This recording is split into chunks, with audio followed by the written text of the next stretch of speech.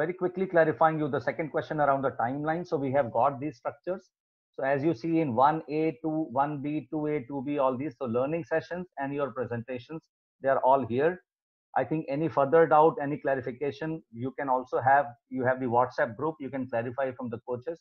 But just to make it very clear about that all the 7 steps which I discussed with you as your key learning areas, there is a theory from our side, know that, know how session, and then you are actually presenting it back to us. And you are going to be evaluated across all the presentations. So your evaluation is going to happen like that.